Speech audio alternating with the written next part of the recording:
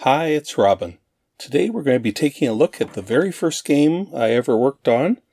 It was published here on Loadstar Disc Magazine, issue 161. That's my game Frogs and Flies between Julia Sets and Parapsychologist. This is a monthly disc magazine that published Commodore 64 software every month, and they kept going into the 2000s, amazingly. This particular issue 161 was from 1997. This was the 3.5-inch edition, but they also published on classic 5.25-inch discs. Here's the publication agreement that I signed with them for a total of $250 paid. And we signed that agreement. Well, I guess this was my copy. I never signed it, but I mailed one back to them. And it was from October 23rd, 97 that we signed that. And here's the pay stub where I got $300. That was $250 for Frogs and Flies and $50 for writing for Loadstar Letter issue 50. I think I've shown that in previous episodes. This was a dream come true for me. That in 1997, I finally got paid, even just a little bit of money, to make a video game, especially for my beloved Commodore 64. This was the first commercial, so to speak, a game I ever got to work on. And really, it helped start my career in video game development. Very directly, actually, but that's, I guess, a story for another time.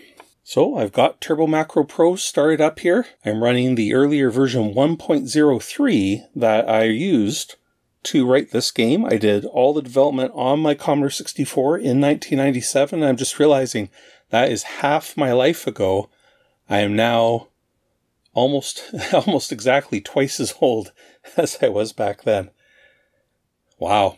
So I've got Turbo Macro Pro started up here, and I've already loaded the source and the data files into Turbo Macro Pro, and we'll just try the game out a bit so you have an idea what I'm talking about today. But we're going to take a look at the source code for this. This actually takes almost 40 seconds to assemble. And a lot of it is because my code was so inefficient, and we'll look at that later on. So yeah, I'll fast forward this. All right, you see it's assembled all the way from 8,000 hex all the way up to CB06, and that's the binary. And there's a bunch of data files that are loaded lower in memory from about 1,000 up to 8,000. Anyway, we'll talk about that later. Press S to start. And here we go. Here's the title screen, Frogs and Flies 64 by Pseudo Softworks, PSW, which is a name I just used a lot back then. That became my demo group, that became my music label.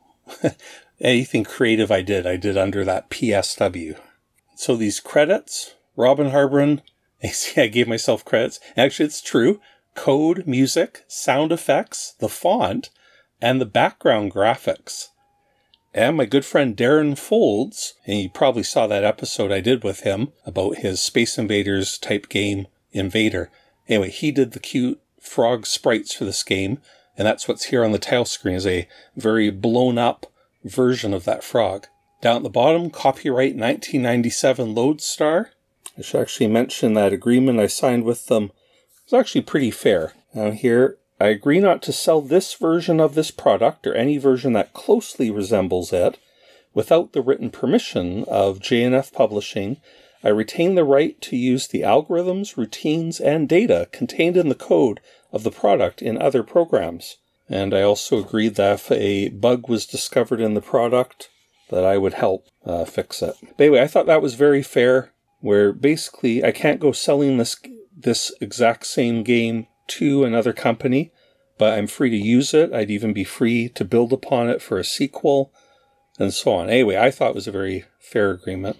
And about the $250, you can imagine what the retail C64 market was like in 97. I was surprised it even existed. Never mind that a company could pay $250 for a little game. Okay, so I don't know if that music's driving you crazy, but this remains the only game that I did the music for, the sound effects for, and art for. Moving left or right on the joystick changes the difficulty level between beginner and advanced.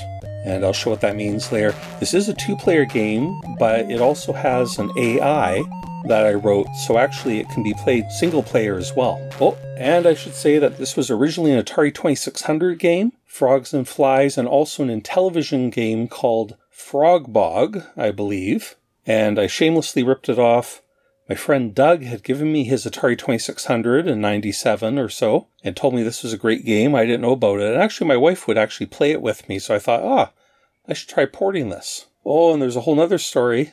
Sorry, I'm just going to go on and on. And the way I finally found time to write this game, I had just started a job, which was actually my career for about 12 years after that. And it was unionized, and we went on strike right after I started the full-time job. So I was compelled to go on strike, even though I was perfectly happy with the terms of my employment, given that it was like the first couple months of my job. So anyway, we had 3 weeks, at least 3 weeks of strike. So that's what I did during this time. I wrote this game at home when I wasn't on the picket line and kind of fulfilled a dream. So it worked out for the best. Oh, and you notice that says hit Q to quit. And Loadstar asked me to add that in because Loadstar has a policy that all their programs should always return to the main disk menu, that all programs would do that. Most Commodore 64 games or demos do not clean up after themselves and cleanly exit. So actually, that was quite a bit of work after. We'll probably see that in a while. So that was their request. Okay, here we go, finally. So I am the green frog on the left, and the way the controls work is if you push left or right, he'll jump in that direction, and the longer you hold the joystick, the longer he jumps. And if you pull down, he'll do a very low kind of jump, and if you push up, he'll do a very high arc. So there's actually a lot of control between the fact that you can hold the joystick longer to put more power into it. So this was very challenging for me at first because of the physics involved. Alright, now I'm already behind 3-0. The green score at the top, it's color-coded. Oh. Well there, and if you miss the lily pad, you splash in, so it's a little bit like a platform game.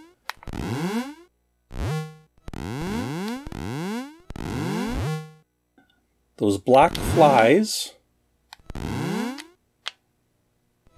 are worth 1 point each. And you press the button to stick out your tongue. Now those white flies were another addition that Loadstar asked me to make. They felt that it needed another element. So those... Oops. I'm not doing very good. I should be able to win. The white flies actually give you negative points.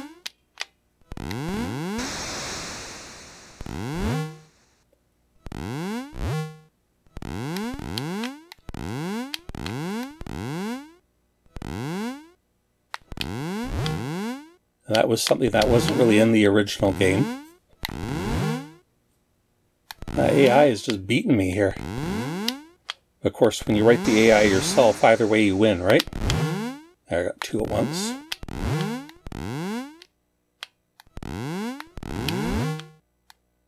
So even though it's a very simple game, all these different elements all kind of added up in the complexity.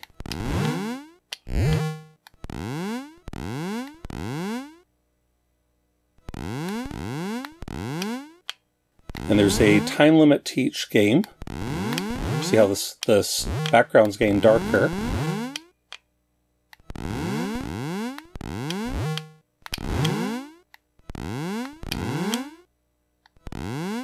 So when it turns to nighttime, then the game is really over.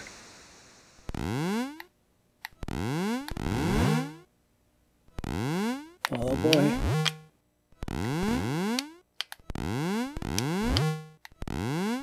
We're tied.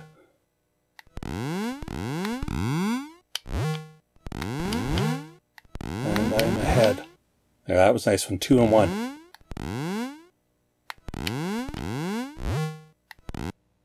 There we go. 26 to 22. The end.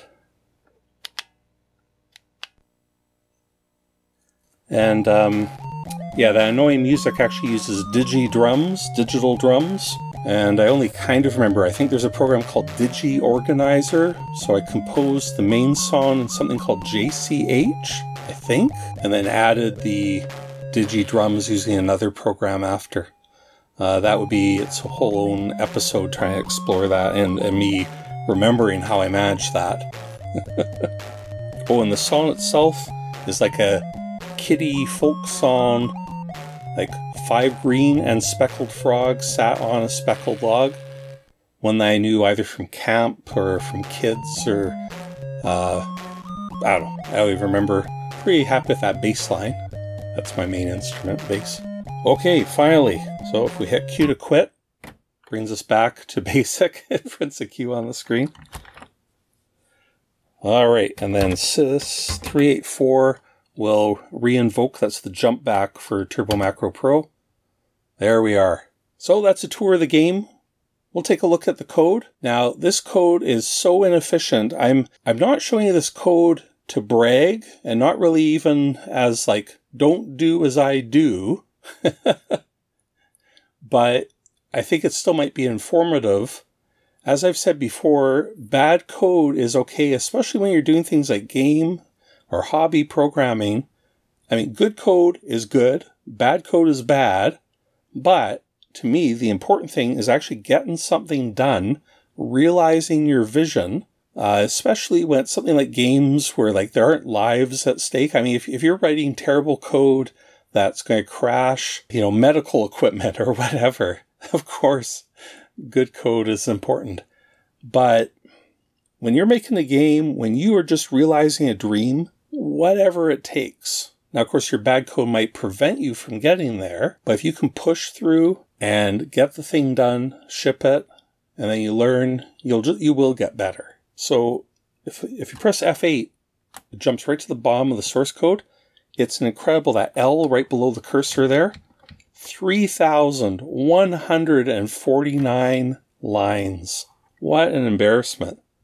So I'm absolutely positive I could rewrite this in half the lines, maybe even under 1,000 lines. I don't know. We'll look at some of it, but some of the code is horrible. Okay, let's get on with it. So the reason I'm starting the code here, this is the origin at 8,000. I believe that's because that bitmap screen, oh yeah, that background, I painted that. I'm a terrible artist. So I think I made that in Koala Paint. And anyway, that needed to be down in the bottom of memory, be below. When you're making a bigger game, you need to figure out where all your different, nowadays we call them assets, your graphics, your music, and so on go. Because I was cobbling this together in such a disorganized way, it's kind of all spread all over. But of course, always use labels. This is screen memory, 5400. And this Play 1 SC is the location where you can choose the skill level on the title screen. That's what this means right here, where it says beginner or advanced. This is where that gets printed out on the screen memory. And this is for player 2. And I had to remember that this is for the title screen memory is at location 3000. And this is the color memory. It gets copied later, we'll see that. And the BM, this is the bitmap screen memory and the bitmap color. So this is where they are stashed and then they are copied into screen memory later. We'll look at that. Bad fly, that's just a flag when I had to add that white fly. That's the bad one. I add a flag in for that. SC1, this is the screen location of the score. And it's right at the top of the line. You saw the score there. So the top of the screen, plus 10 and plus 25. This is the left score, player 1, and player 2 score. Some sprite pointers. That's at the end of screen memory. It's where the C64, just those last 8 bytes. The font, that's that title screen font I made. This is the video chip. That's my old habit from BASIC, using V equals 53248. You notice how I use so many decimal values here? That goes back that I started At this point, I'd probably been about 13 years of programming the Commodore 64 and started with BASIC. And this was a big level up, finishing a full game in assembly language. The address for joystick 1 and 2 are timeout. I believe that's 800 frames, 800. So that's about 10, 12, about 13 seconds. If the player doesn't move the joystick, then the AI takes over after that timeout has counted down. It's kind of a neat idea, not having to choose the computer AI, and that I stole right from the Atari 2600 version. That's how it does it too. Neat control scheme. And game time, this is how long a game lasts. I have no idea why I did this one in hex. Anyway, that's the number of frames that a game lasts. And a few more addresses here. The sound effect routine is at 1000. The actual music is at 2000. And the digidata is at 9000. Oh yeah, and the code that starts at 8000, it actually does a big section from 8 to 9000. It's a 4K block. And then it jumps ahead to C1000 after all the digis, which are all the samples that are in memory. And different speeds, low, medium, and high, which I think are used both for the frog movement and for the fly movement. And random, this is a weird address to use, but that is the CIA timer, counting down over and over again. I actually use that as a random seed. Kind of weird, but again, I'm not saying this is good, but it does work. So here's just some cleanup. This just clears any CIA interrupts, then disables them. And this is a bit of code that got added when Loadstar asked for that quit function. I did this backup of all the vector table. This is a kernel call. You tell it where you want to back up the vector table to, and this is all the ones that BASIC uses for normal operation. So I stashed those all at CF100 here. And here's the beginning of the title screen routine. Again, killing the interrupts. Lots of duplicate code here. That kills all interrupt sources. And that's some VIC initialization. Blanking the screen. I don't even know why I did that, if it was necessary. This is where we use the CIA to point the VIC chip to the second block of memory from 4000 to 7FFF hex. By default, the VIC can only see 16K at a time, and normally that's the first 16K. We're moving it to the second block. That bit of code, that's all in the programmer's reference guide. And also setting the video pointers so that the screen memory is at 5400 and the font it is using, or the character set, is at 5800. Then it jumps off to do the title screen routine. So we'll look at that in a bit. But then when it exits from the title screen, then the game is starting. So it sets up frog 1, fly 1, frog 2, fly 2. And there's all kinds of inefficient code here, but this is the worst. I actually did not know how to get one routine to operate both frogs, like with an index where you say, okay, frog 0 or frog 1, if we call them that. I just could not get my head around some of the indexing to make that possible. I know I knew about indexing at this time, but I think once I had written the complete frog routine, I hadn't thought fully about how am I going to make the second frog. So unbelievably, I duplicated all that code and then just modified it so it would work for the second frog. So this is a super, do not do this, but this is how I did it. We'll see a bit more of that later. I also don't know why I frequently use these double nibbles for background color, but I do it throughout. I must have had some misunderstanding about that upper nibble for color registers, which are just basically unused and even disconnected. But for whatever reason, I seem to be in the habit of, instead of just putting E in there, I'm putting EE. It doesn't really matter, but it shows I didn't know what was going on. Okay, so we set up the background color. This is an initialization into the sound effect routine, which I did not write. It was just an existing, we could call it a library, an existing binary. You see my episode about doing music, about playing back music. I explain all that. Okay, and this game timer, this is just a counter I have. It's not really like a CIA, it's not a hardware timer, it's just my own routine, and every frame I decrement. You can do so much with games just by having a counter that counts up or down, and you check for it every frame. Very common pattern. Here we just set the score to 0.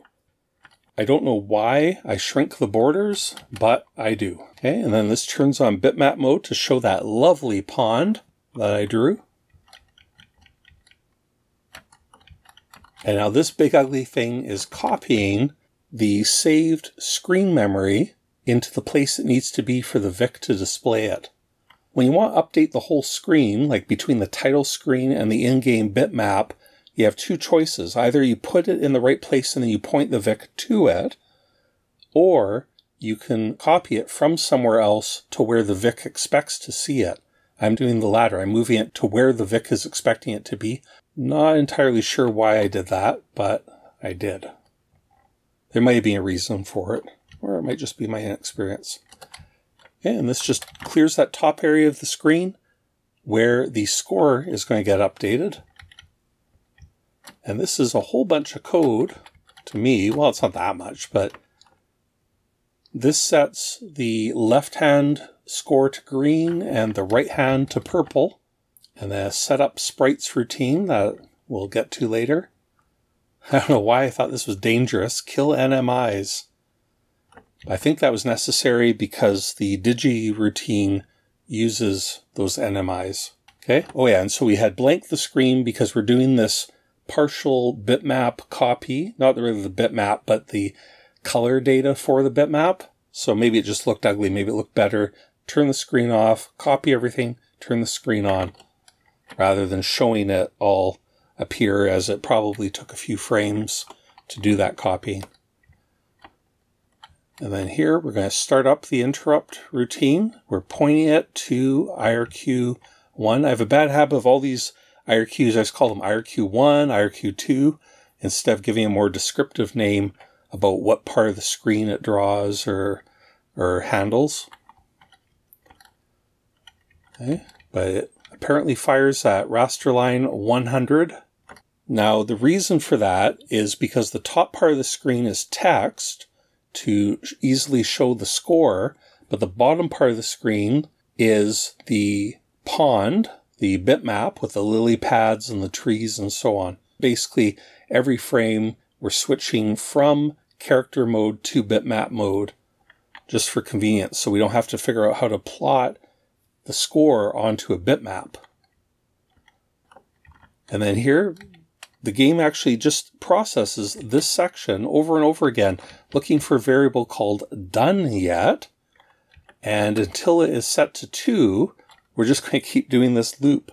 So that is actually all the game does from then on in the main task, so to speak. Once done yet is set to 2, then it's reset back to 0, and we jump back to the title screen.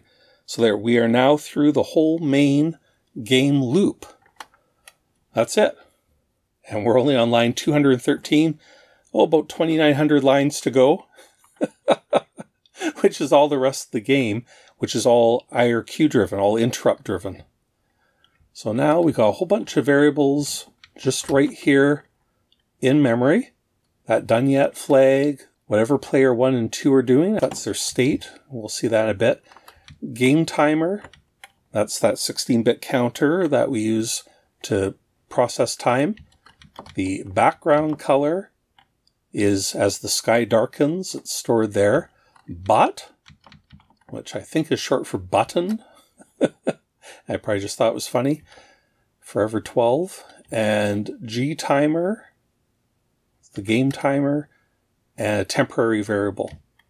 Here we are in the main game loop. IRQ1, push everything on the stack, which is really actually unnecessary. That code up above is a lot simpler, but anyway, just being safe. Here's that strange trick where we acknowledge the raster interrupt just by incrementing it. Very common demo scene thing, even if we don't understand why that works. Really, you should just be writing a value into it, like value 1. This is where we're switching over to bitmap mode and saying the next interrupt, for raster line 58, which is way back up the screen again. Actually, it seems I set the very first interrupt to raster line 100, but from then on, I've set it to 58, because that's right under the score. I guess just I didn't know how to get the interrupt started the very first time, but then from then on, it uses these values. And then sets the raster interrupt for IRQ3. Yeah, sets the border and background color to 0. Checks if we're done yet. If we're not 0, then the game must be over, but otherwise we're going to do the main loop. And this is all the processing of the game. And this is, what we call the game loop. Pretty much every game has this central loop that calls all the different routines in order. So brain 1 is the artificial intelligence. And then frog 1 actually does the work. So brain 1 sets if the AI is active, sets the joystick inputs. Otherwise, the frog reads the joystick for itself. We'll get to that later. So again, we got this horrible split where I've got the AI for frog 1 and then the actual frog 1 movement. Frog 2 AI and movement. Fly 1 and fly 2 individually. Terrible. Update the score. Update the sound effects. Update the timer. And then jump ahead to done. Now, if we hit the end game, then this is the end game loop where basically we are moving down that game over sprite that comes down the screen. That's what we're doing here gradually. So this actually isn't just immediately the end of the game. It stays in the state while frame by frame that sprite moves down, but everything else keeps processing. So it just does one step of that sprite per frame until it reaches the right place. And then here it checks for this load a but, where it's checking the joystick. And first it's waiting for it to be pressed, and then for it to be released. It's like a debounce routine. How horrible, eh? Look how it just goes on and on. That's all that's doing. And it's also checking for both joysticks, so either player 1 or 2 can press the fire button. But this is a bit of polish that games could use. A very amateur game. If you're playing a game and you get game over, and you've been hitting the fire button or wiggling the joystick, trying to avoid losing your last life, but then you do get killed, a very amateur game, which I certainly have made a lot of in the past, you might just be hammering the fire button, you get game over, and now you're already at the title screen, and now you've already started a new game, and you haven't even realized that you got game over yet, because the button checking is so amateur. So adding a bit of a delay first, and then waiting for a button to be maybe both pushed and released is all a little bit of polish that goes a long way. Okay, and now here we are waiting for, and I think I've shown you this bad habit of mine too, where I call a busy loop, waiting for a certain raster line, an IRQ. I give it a label of an IRQ, even though it has nothing to do with the interrupt. But it's just waiting for a certain raster line to occur. Okay, set the screen back for the score line. So this is at the end of the bitmap. We then set it back to character mode. Check if we're done. And otherwise, here we exit the interrupt and go back to IRQ1 and get ready to process that interrupt near the top of the screen again. Or if we were shutting down, then we turn off the sound, turn off the interrupts, and then return. I don't know why I didn't just branch back up here, but anyway. Okay, moving on. Now here's the routine for the first fly, and I've stuck all the variables for the fly here in main memory. I don't know why I didn't use zero page. It seems like I didn't use zero page at all in this. Yeah, actually, I might not have even used indirect indexing a single time for this entire game. I'm not positive about that, but I sure looks like it so far. So of course, zero page is faster, it uses less memory for instructions, but this fly is actually kind of complicated. I have 16-bit values for the fly X and Y position, and even for the acceleration in the X and Y, which doesn't seem completely necessary, but anyway, that's what I did. And then the action that the fly is doing, and then a timer, which I believe is how long until the fly chooses a new action, and the fly animation, that's like the frame number, and the timer for the fly animation.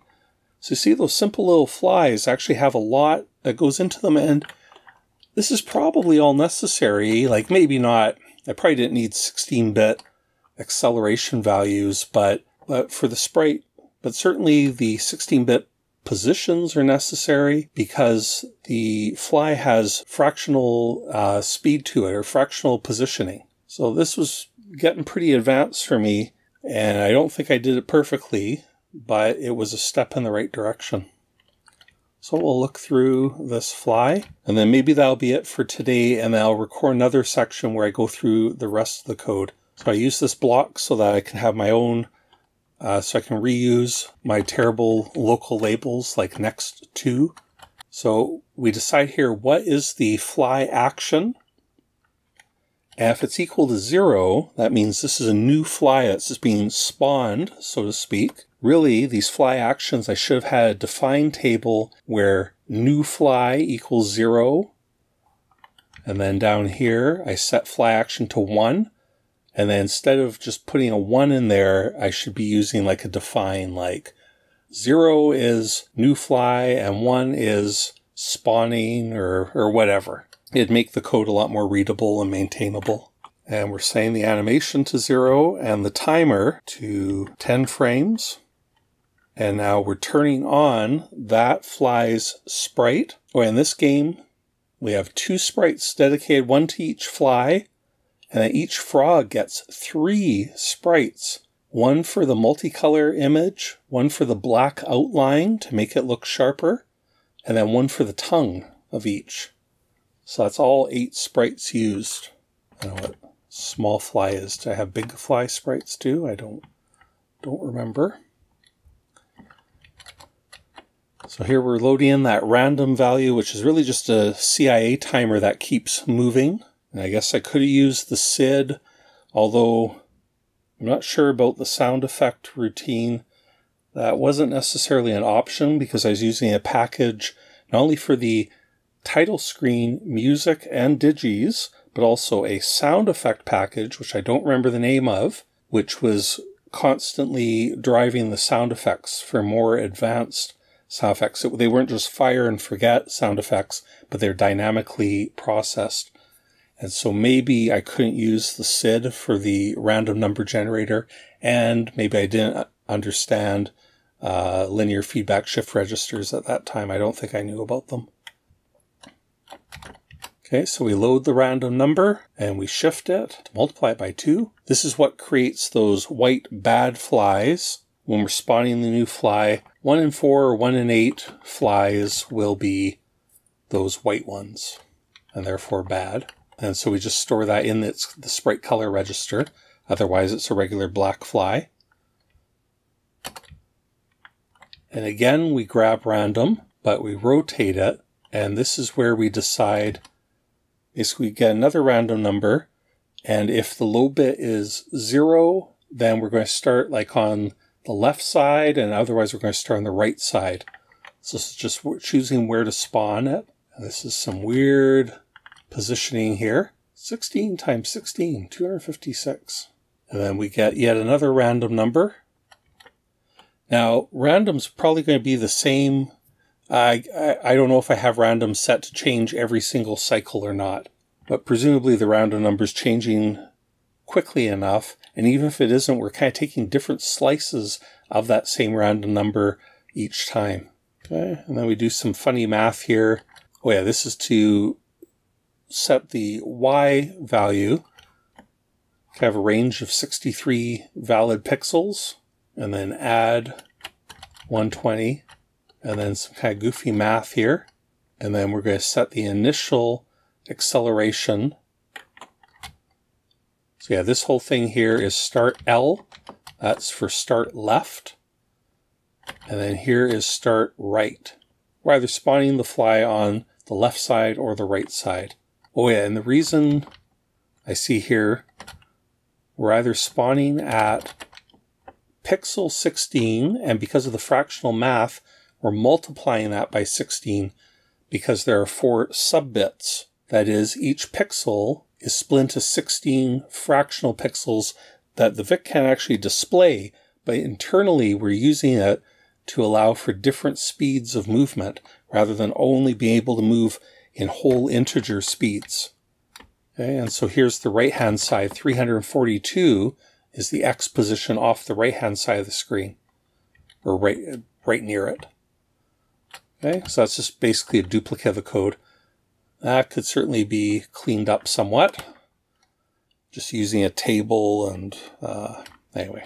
Okay, and then we go here, we've got a timer that we decrement, and when that timer counts down, then we're going to get a new direction, load A with random, and then the fly is going to choose what direction to go, just based on a random number. I do some fiddly math here, and then choose the new X acceleration, and here is the new Y acceleration for the fly. And I just play around with these numbers a lot to come up with the best, just whatever had kind of the most interesting pattern. I'm pretty happy with how the flies move around. They'll just stop for a while, then they'll get going again. And overall, yeah, I'm pretty happy with how they moved around. So that's all it is. Each movement, the fly decides what direction to move for a while and for how long it'll do that, and then it reconsiders. And here we're doing the actual movement where we're taking the existing fly X position, adding the acceleration, which could be anywhere from 0 up to probably a couple pixels at a time. And this is just 16-bit math here. And here's the animation timer, where it looks like every 5 or 6 frames, I toggle between the 2 different sprites, just the wings, to make the wings flap. And here we check for the boundary of the fly. If the fly is going to fly off the screen, either left here or right, or up or down, then the fly will react to that. So this is very convoluted. Well, yeah, so by doing this exclusive OR, it's kind of like in Pong or something. Your acceleration is going one way. If you're accelerating up, then if the fly hits the boundary, well, this is checking the down side, but whatever. Okay, we're just checking a Y position for going up or we're going down here. If the fly gets down the bottom of the screen, we just flip the Y acceleration around, and then it becomes like a negative. If it was, well, I guess it's obvious that if the fly hits the bottom of the screen, then it needs to bounce up. So we are just flipping the Y acceleration the opposite way. Again, that's probably uglier than it needs to be. And then finally, we are going to display the fly, which really just means set the sprite registers to match. So we're taking the fly's X position and then calling this little convert routine, which just converts the 16-bit value, which is, I think, really like a 12.4, 12 bits integer and 4 bits fractional fixed point, and converts it just to a regular 8-bit value. We'll get to that routine later. And then here we're just storing that in the sprite X position. And in the carry, oh yeah, the 9th bit will be there, and we have to choose, because of that pesky 9th bit for sprites that all C64 coders had to wrestle with originally, where you set, is it the first 256 pixels, or is it the right-hand edge that we need to set? So on, and the Y is always a bit easier because it's just an 8-bit value instead of a 9-bit. Okay, and that's the end of the block. Okay, and we'll cover a little bit more here. Sprite collision. I'm going to call this routine. Push everything on the stack, just for safety's sake, I guess. Oh, yeah, I forgot. So I'm actually using the Sprite collision interrupt. And, oh, it's bizarre that I'm using this, but the Sprite collision built into the VIC-2 video chip is not very good. And there's a bunch of reasons for that, but it'll tell you that two sprites touched each other, but it doesn't even do that, actually. It tells you that one sprite is involved in a collision and another sprite is involved in a collision, but not necessarily that they were together.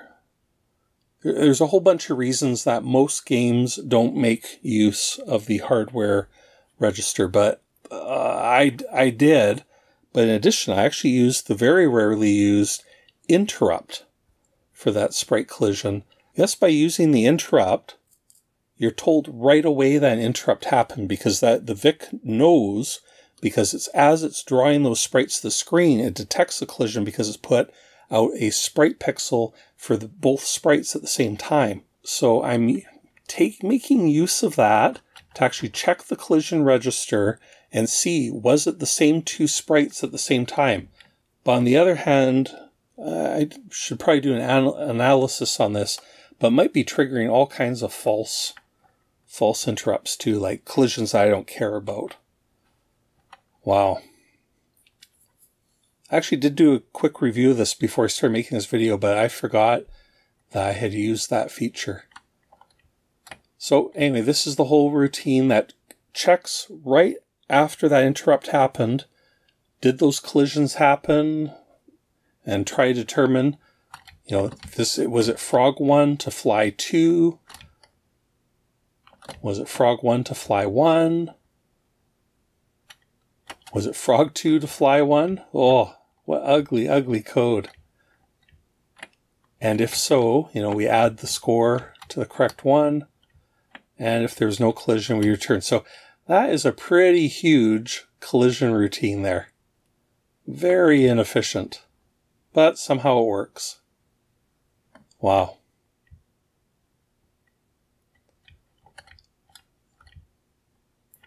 And here's a routine that just adds the score. If you ate a black fly, and here subtracts the score if you ate a poison white fly. That was added for Loadstar. And again, the same routines. Adding the score, instead of, the right way to do this is to have one routine where you tell it the index of the player, either 0 or 1, and the amount of the score, positive or negative or whatever. And just the one routine services all those possibilities. But that's not how I did things in 97. I wrote each one individually. Okay, and here's a routine for the setup sprites.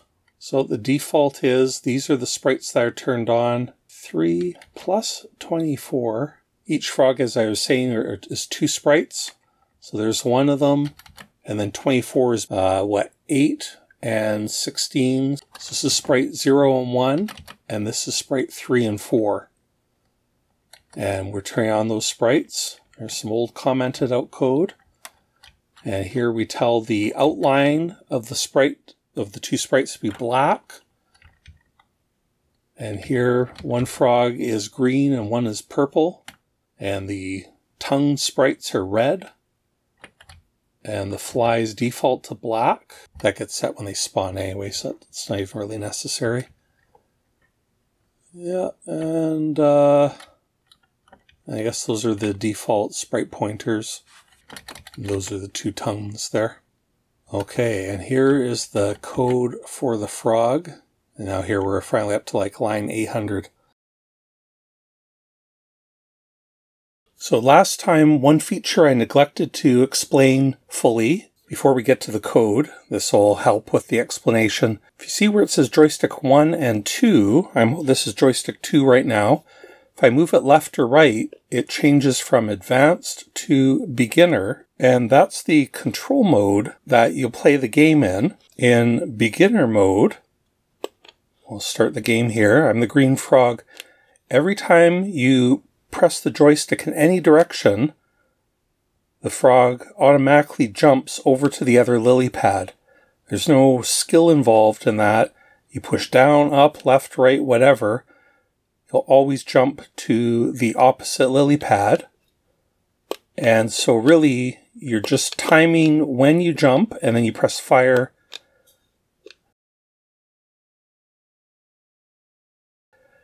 So that's the easy beginner level.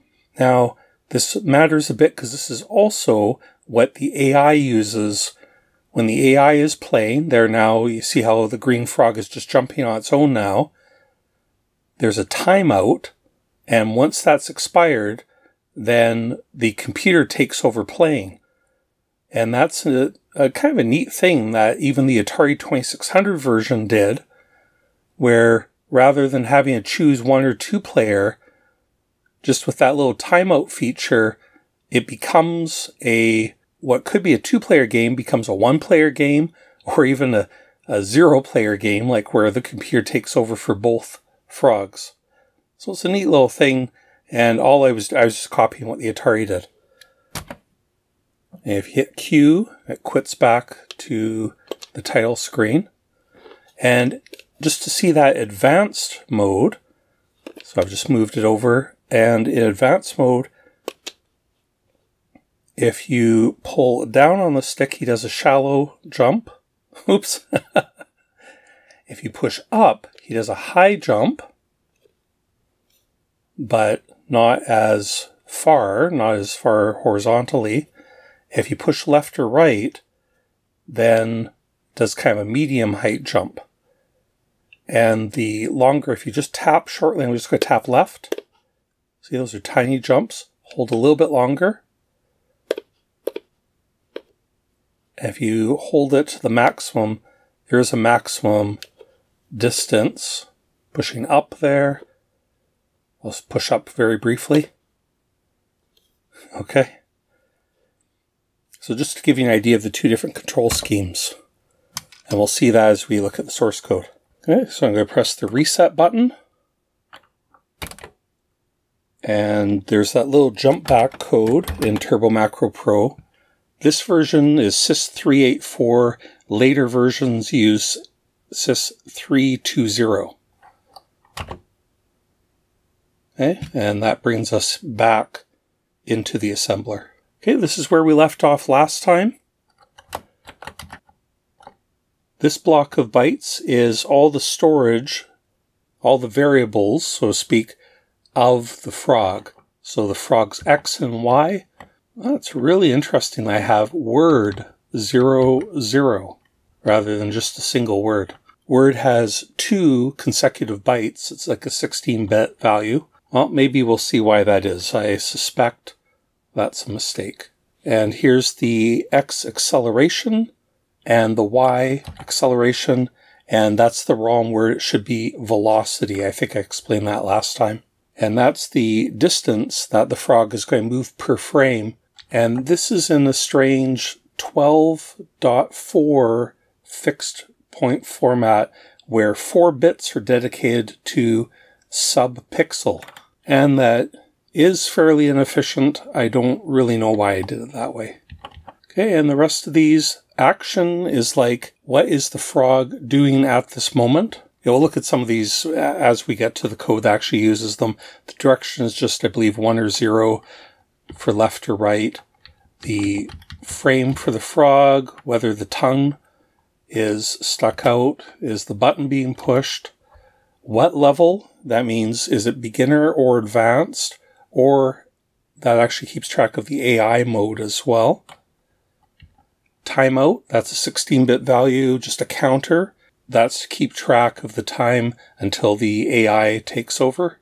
And this is a little table that controls how high the frog jumps at a maximum. Okay, and so here's the code for frog 1. And as I mentioned last time, this is super inefficient because I've written all the code for frog 1, and then I copy and paste it and tweak it for frog 2. And really, if I had understood indirect indexing, I should have used that. Absolutely. And it would have shrunk the code by nearly half. So we load the joystick port 2, and that's for frog 1. And I'm adding it with 31. That is the low 5 bits of the joystick port, 4 bits for the 4 directions, up, down, left, right, and 1 bit for the joystick.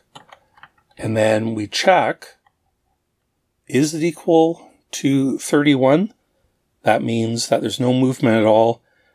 Joystick, and actually all input-output on the C64 is normally high, and you bring it low by closing a switch by moving the joystick. So it returns a 1 when it's inactive. Kind of the opposite of what you might expect. Then we're going to continue on.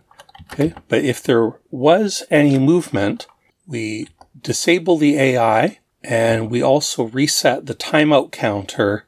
So every time you move a joystick or press the button, the timeout counter restarts. So that seems inefficient, but a lot of the time in assembly programming, C64 programming, it uses even more memory to choose not to do something. Maybe this isn't necessary all the time, but overall it uses less code to just repeatedly change a value. Okay? And then kind of amusingly, we decrement the timeout, even though we just reset it, and we're checking for the timer to run out. But that won't happen as long as you're moving the joystick, because this keeps getting reset higher.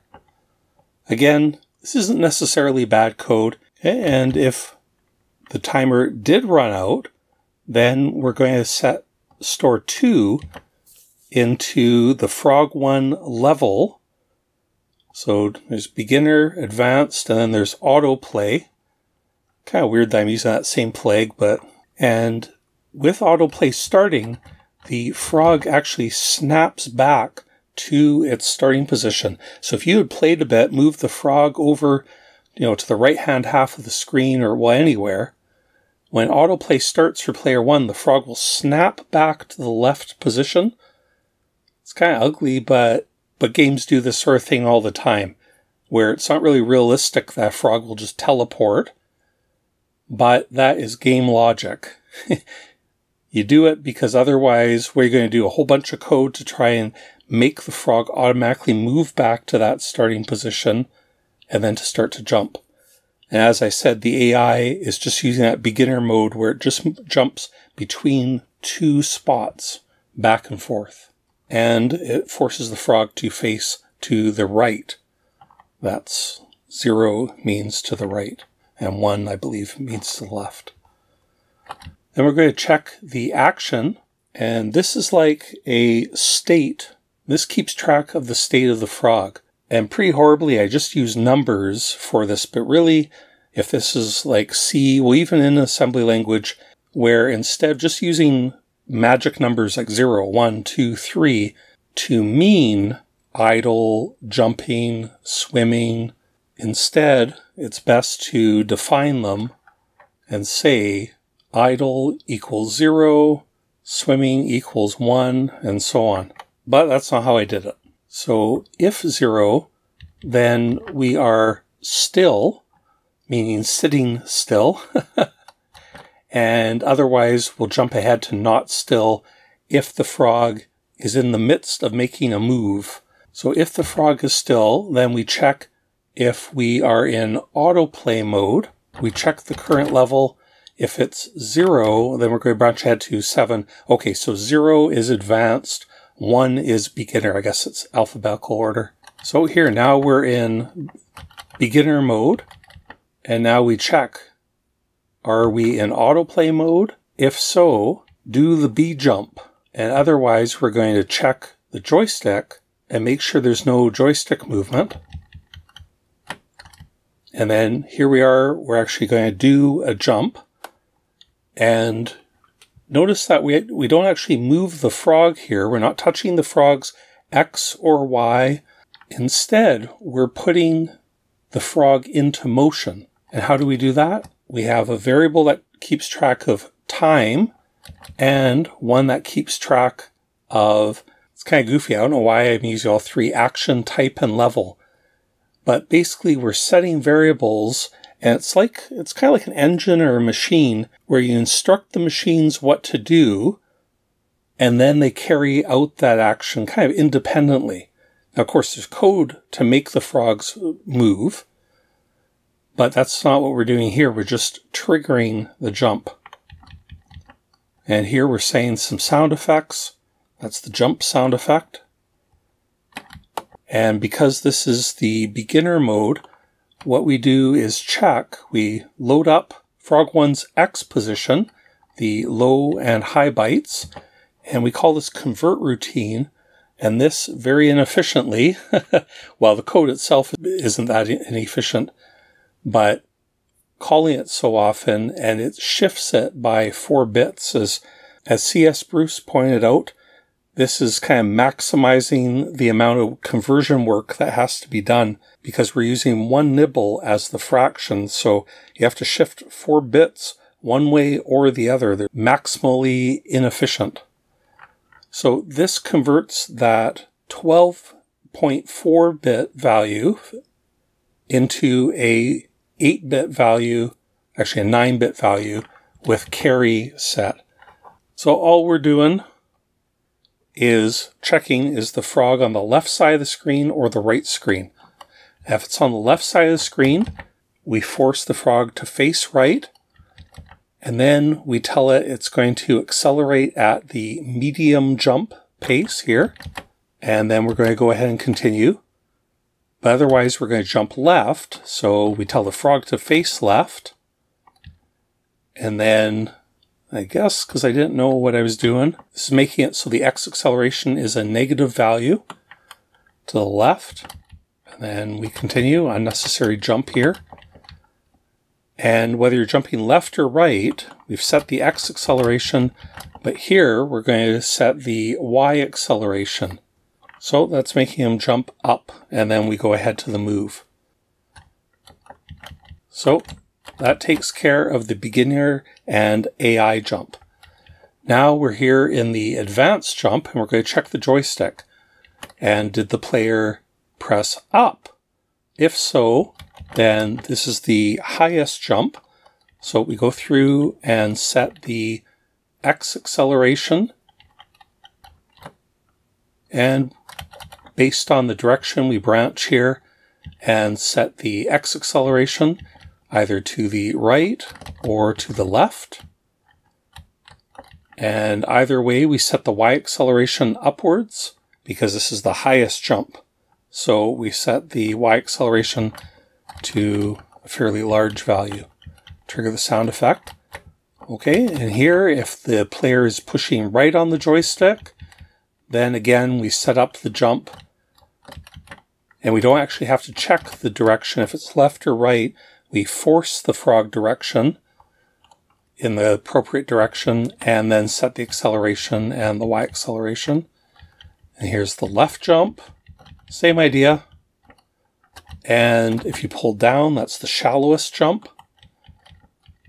And again, saying the various variables, checking if it's left or right, and we're done. And we jump ahead to move, so we'll get there in a bit.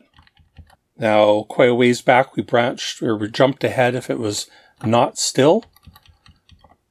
So this means that there's already a move in progress. If we were still, then you check for joystick to trigger an action.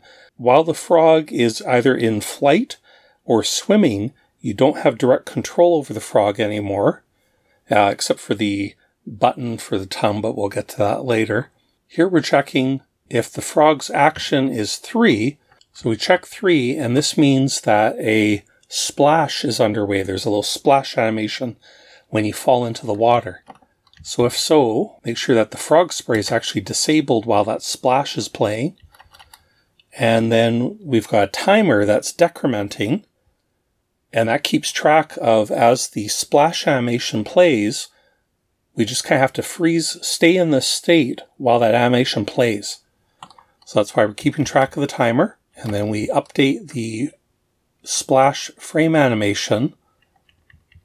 And if it's complete, then we jump ahead and trigger swimming mode. So he'll swim back to the lily pad. But if not, we just jump ahead to move. Okay, and so here we're going to turn the frog sprite back on, check which way is he swimming,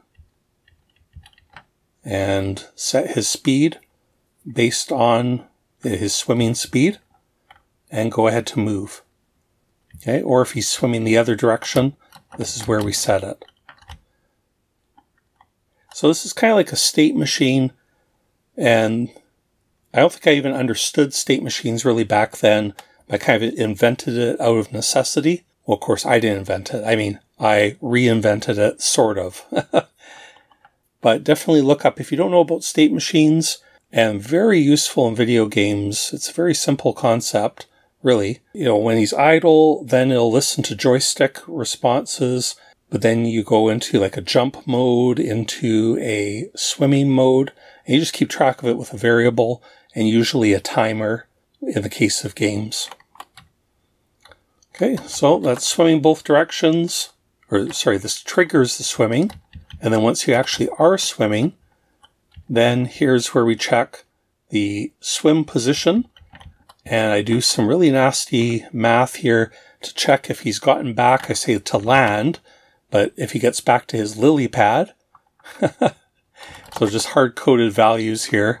I don't know why there was probably some frustration here, but anyway, checking if he's back to the left or right of the left lily pad, the left or right of the right lily pad.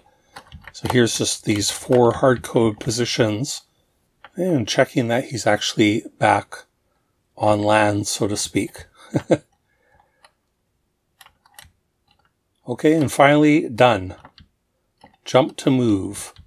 Oh, okay, if we did get to land, so this is jumping ahead to that move that we keep talking about, to land, and this is where we reset the frog. He's back to idle, the X acceleration is reset, and we reset the frog. That looks like fly, doesn't it? But that's frog 1 Y. So basically the frog gets reset back up on the lily pad, ready to jump again. Okay, if the frog was not still, we've handled the idle case, we've handled the swimming, the splashing. So now we're looking, is the frog jumping with an action value of 2? If not, then we're going to jump ahead. So I believe this is while, well, I'll see in a moment, but this is while the frog is still jumping up, we're checking if the joystick is still held. And if so, this is how it's got that kind of like analog, not really analog, but variable height jumping. So once you start a jump, then we keep tracking, is the joystick still being held? And if it is, okay, and if the joystick is still being held, then we check the frog's Y position, and based on the type of jump, high, medium, or low, we compare it with this little table height that I think we saw earlier, and we check, has it reached that maximum height for that jump? Otherwise, if it hasn't, then we're continuing upwards, and we're keeping track of a timer. Okay, and if we let go of the joystick for a smaller jump, we're also going to go ahead 2. So basically, there's 2 ways out. Either if the frog reaches the maximum height of that particular jump, or if the player lets go of the joystick, then we're going to go to ahead 2, which is going to move into the next phase of the jump, which is the arcing down and falling back down. But we haven't got there yet. Okay, if we finally get through to this point, then that means that we've reached the peak of the jump, either through reaching the maximum height or letting go of the joystick. And we're going to put a 1 into F1 action, which means our jump is going down now. And we're moving on to that. And on we go to that move. And what's going on here? We're checking again. Oh, and this is, I think, checking for the ground level. Yep. Checking for base. That's the name of the height of the ground. And if we hit it, then we're landing. So the frog's X and Y acceleration go back to 0. The jump is complete.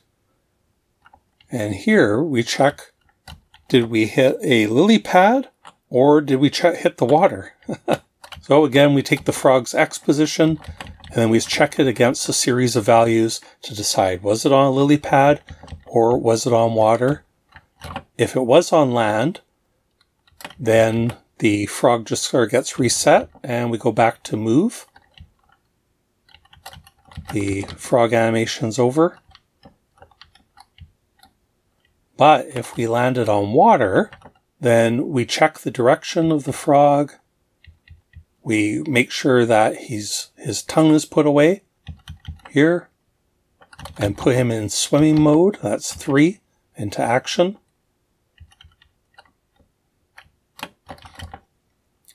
And to lower the frog into the water, we add 112. Notice that's not 112 pixels.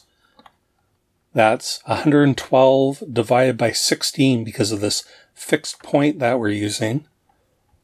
So that's just like, what, about 8 pixels, I guess. And we turn off some sprites. Here's the splash sound. And onto that move. Okay, now here we are continuing the actual, if we've got a jump in progress, where we take the current Y acceleration, and this is basically gravity here. We're checking, did it max out at 3? If it is, then we're not going to add any more. That's kind of terminal velocity is 3 pixels per frame. But if we're not at terminal velocity, then we're going to add 2 more fractions. That's like 1/8 of a pixel per frame. And we're just going to increase the Y acceleration. So this is what gives, this says, if I do say so myself, the animation on this is pretty smooth. The simple physics, yeah, it does look smooth. And that's because of the fractional math here. Finally, that long-awaited, long-referenced move routine. And we very simply take the current frog Y position, we add the low byte, add the acceleration, and store it back in Y. So very simply, like if we were currently at pixel 100, and the Y acceleration is the equivalent of 1 pixel per frame, then after this is done, we'll have moved from 100 to 101. And this is the heart of the movement right here. So you just take the Y position, add the acceleration, store it back, and do the same for the high byte, same for the X. That's it. Very simple. But now we have to check for our boundaries. So we check the X position, and there are invisible walls at the right hand and left hand side of the screen. So we're going to do that here. And if you hit the wall, then we're going to zero out the X acceleration. So you hit the wall and then you just fall straight down. That's what all this does. So that was checking the left edge of the screen. Here's the right edge of the screen. Again, if you hit it, we're going to zero out the X acceleration and set that frog at that right boundary. Okay, now finally That's all the movement out of the way, and we're left with the button check. Is the tongue already stuck out? This means it's already underway, because tongue is non-zero. Otherwise, we have to check, are we able to stick out the frog's tongue? We got to check, is the frog splashing or swimming? If so, no, we can't do this. Jump ahead to display. Are we on autoplay? If so, we have to take care of that separately. And here we're finally going to check, is the joystick button pressed? And I'm just jumping ahead to display, I think, because that's the next major routine. If indeed the tongue has been triggered, then we're going to turn on the tongue sprite and increment the tongue variable, and we'll go ahead to display. But if the tongue was already in progress, then we're checking it, and it can slide. It's like a counter. 0 means the tongue is not going on. Means the tongue isn't in use. It's so weird talking about this. But if you increment it all the way up to 45, I guess that's how far it sticks out. I don't know if that's actually in pixels or if that's just like the timer, 45 frames. Anyway, that gets displayed later. Well, you know, it's probably, that's both out and in again. Kind of weird. Yeah, I think it's just a single counter that handles the tongue sticking back out and back in again. I think display will make that more clear. Okay, here we go. Take the frog's X position, turn that into pixels with that convert routine, and then store the frog's X position in the hardware sprites. Last time I mentioned that the frogs use 2 sprites each. A multicolor sprite on the bottom and then a black high-res outline, and that's what makes them a higher quality. If carry is set, we have to set the corresponding high bit in the 9th bit of the sprite X position, but otherwise we have to clear it. C64 actually has 9 bits of horizontal resolution for sprites. And this is something that newcomers to programming 64 have a lot of trouble with, that 9th bit, that right edge of the screen.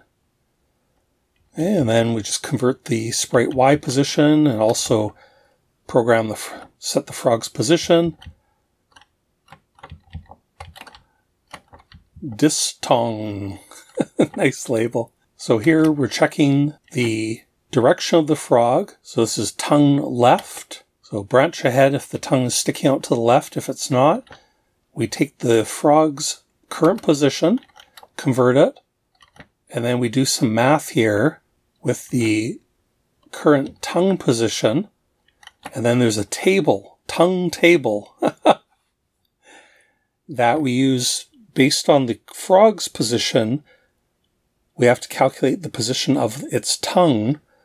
And we do that based on this index, that counter that goes up to 45 I was just showing you.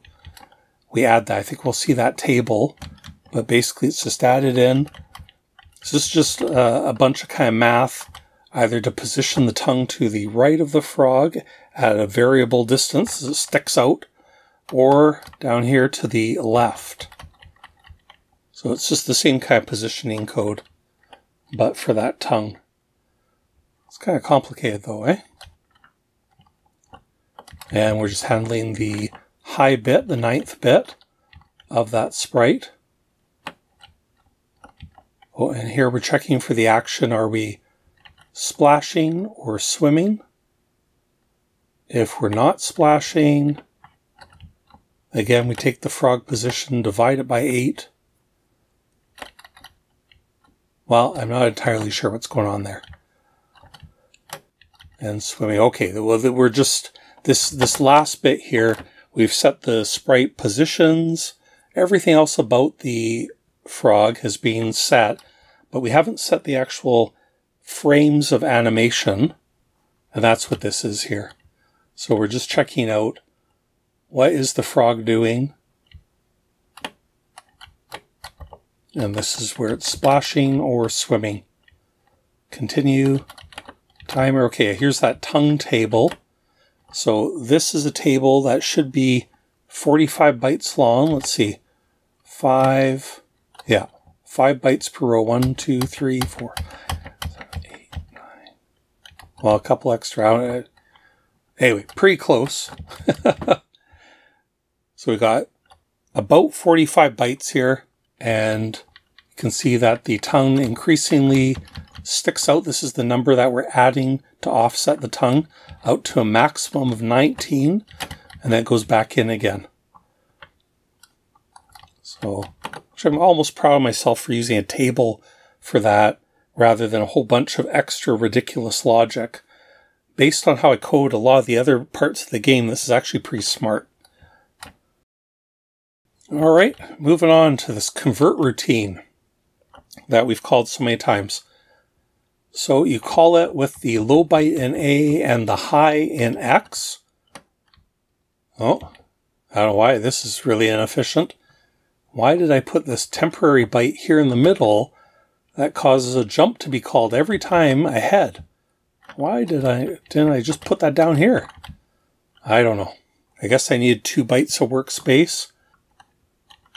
Yeah, so all this does is stores the 12.4 fixed point value, rotates it, shifts it right, rotates it right, so it comes down and becomes a 9-bit value. Count shift 1, 2, 3, 4 shifts, 4 rotates. Here's a little simple routine. Clear the screen, load A with a color, load X with the character to fill, and again we're going to block. I haven't been mentioning this, but these blocks of code, all they do is make the labels inside them locals. So when I'm using my terrible loop 1 and so on, I can reuse those in each block of code. So this is just saying background memory and screen memory to a certain color. I'm using this technique. This is a bit ugly, but what it allows you to do is when you have to cover 1,000 bytes, or this allows it to be done in 4 indexed stores in a loop. And this is kind of maximum speed because when we decrement, we can check for it hitting 0 and branch up, but we have to offset it by 1 to make up for the fact that the X register is counting from 250 down to 1. And once it reaches 0, here, the loop is done. It never does that 0th right. So to get down to the lowest value, X is going to be 1, so we have to subtract 1 from the actual address where we want the writing to be. It's just a little bit ugly. Like, it'd be nicer if that was 0 and this was, 250 and so on. But there's no way to do that on the 6502 without then having to have an extra comparison here. Decrease X, and then you'd have to go compare X with 255. And that's just a little slower. Okay, moving on, here's the scoring routine. And we're just storing the score as 2 bytes, and the score is just a 4-digit each. So this is basically like a binary coded decimal score where you take the score, you shift it 4 bits to the right, and add 48, which is 0, the position of 0 in the character set, and then store that on the scoreboard, load in the high byte of the score again, and just keep the low 4 bits. Actually, you should just watch my episode about scoring for a good explanation of this. Basically, we've got 2 digits packed into a single byte, and this is just how we extract them. This isn't necessarily the best way, but it's a way. And here's the setup routine. This is just when a game starts. This is just setting the frog, the timeouts, the X position, the Y, the acceleration, just saying everything is 0. That's for the left frog. Okay, and frog 2, the right-hand frog, it's almost identical, different starting position. And you notice here when we're zeroing out everything, we actually put a 1 in the direction to make the right-hand frog face left. Here's the brain routine. We check here if we're in advanced or beginner mode, then we just return because the brain, that is the artificial intelligence, isn't needed. That's inefficient, but anyway. Could have just done a single check. If it was like less than 2, then we would know to return. Anyway, now we're checking, are we in brain mode 2? And if not equal, then we jump ahead to done. So basically this is like where the frog is idle and should the frog jump. What happens is the frog grabs the fly position, fly number 1, and does the convert on it, and it checks. Is the fly's X position either at pixel 120 or 121, or is it over at 220 or 221? Those are 2 sweet spots on the screen, either towards the left or towards the right. And if the fly is just in either of those 2 sweet spots, then we jump. And that's all there is to the AI, really. It's very simple, but pretty effective.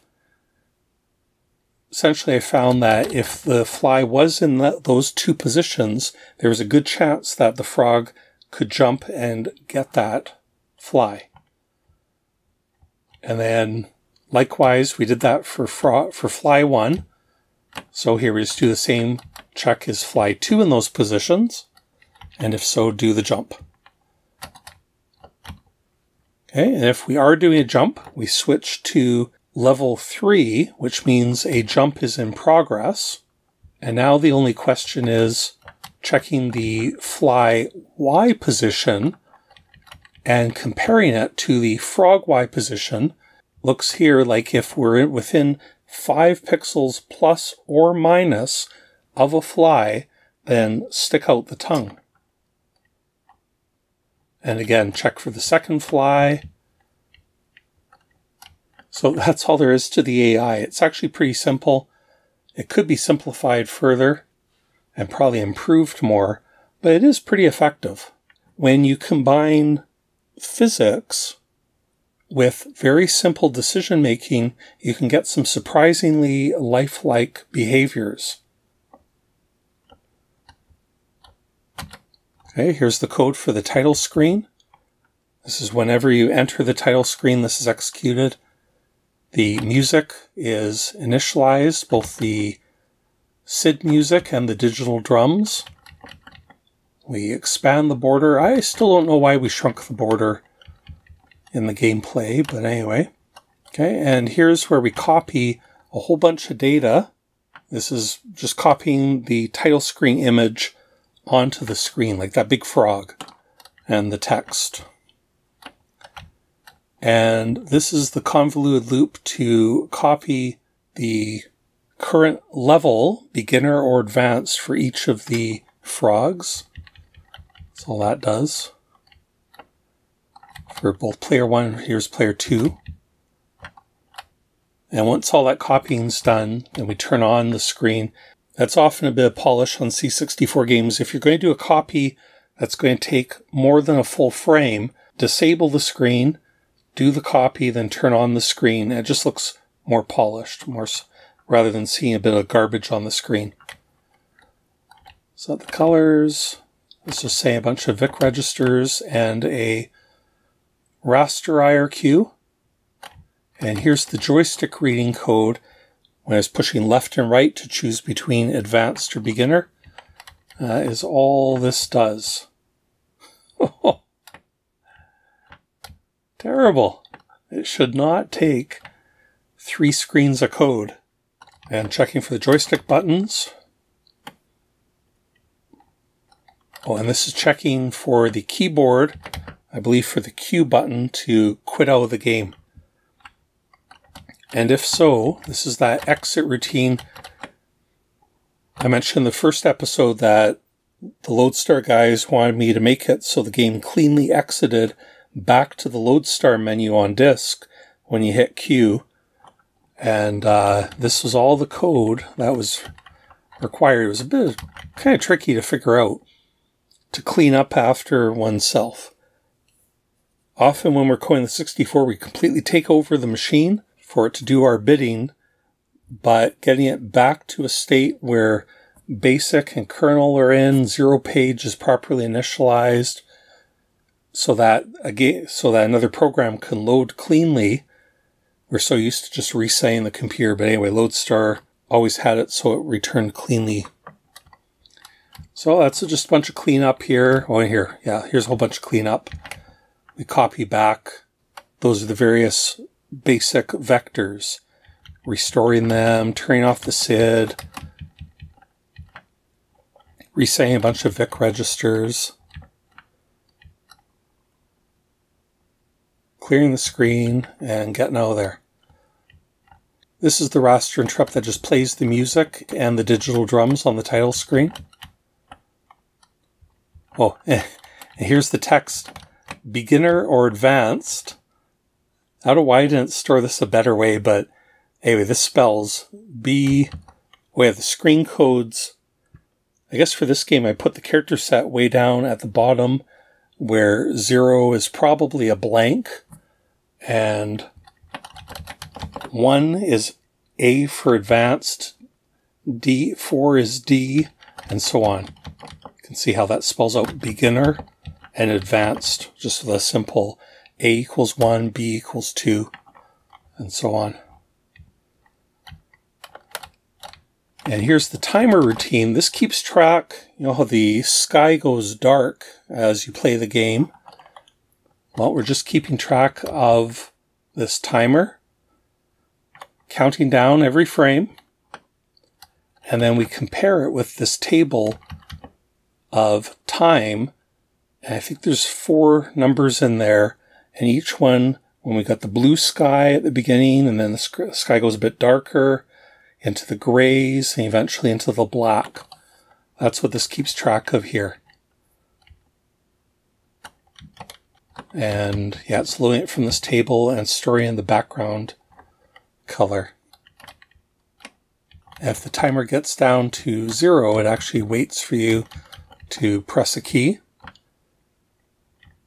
and then exits back out to the title screen. And here's the different time values as the timer counts down.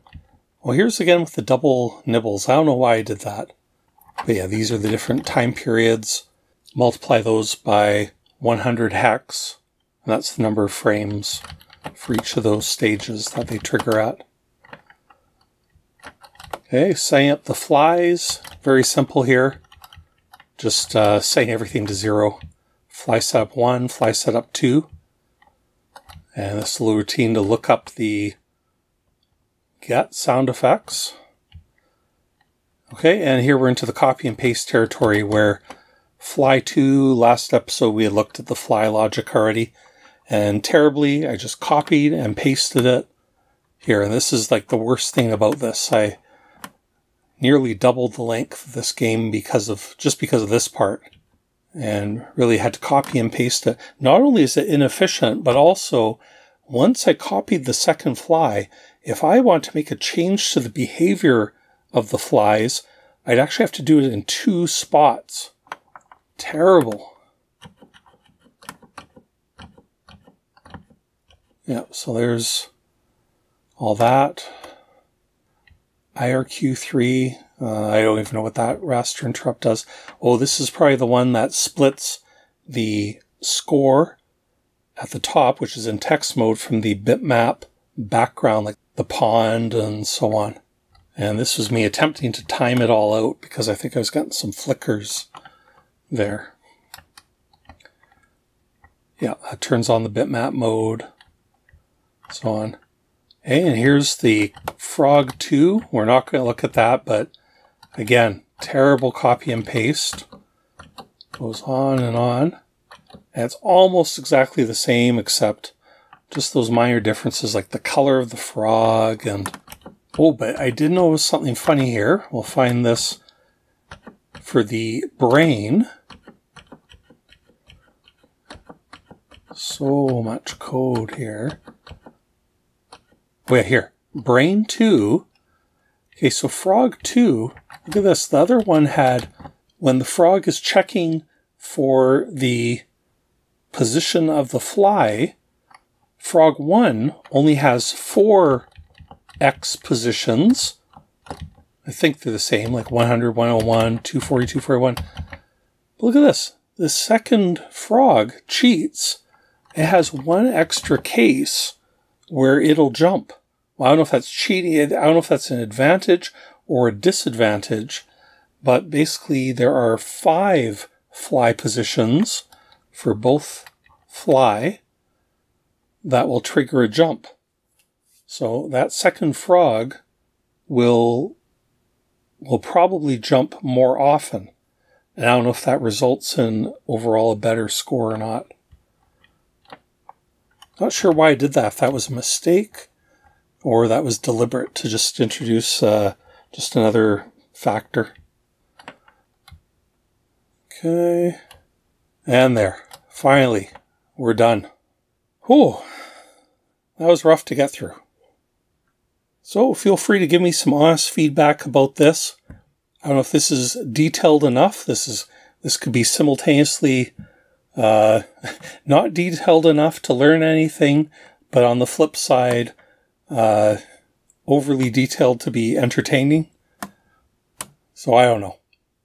That is a walkthrough, but if you have questions about how something in particular works, maybe I could do a third episode and go deeper into a small piece of code or modify this, or maybe I should just get on with something else. Get back to that book club. As always, thank you very much to each of you for your support. Thanks for watching, and we'll talk to you next time.